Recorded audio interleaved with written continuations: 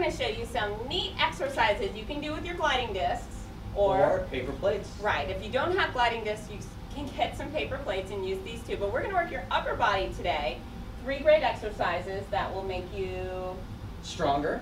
They may make you howl as well, right? Howl. Howl! Like, oh my gosh, this is a great workout. Poor Joe. Right, so Joe's got his hands in the center of the gliding disc. He's going to do a push-up. He's bringing his hands wide, and then he's going to, whoops, slide them together.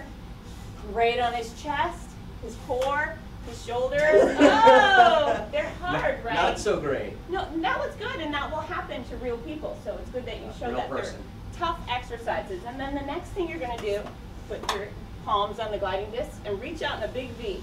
These are going to work your back and your lats. Your lats are these muscles right here, ladies, where your bra strap pinches. Guys, if you were a bodybuilder, you'd have big cobra wings like me. Good.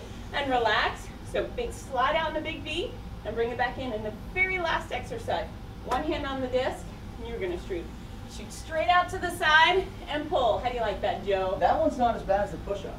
It's not as bad? No, not as bad. Do a few more. Let's watch Joe.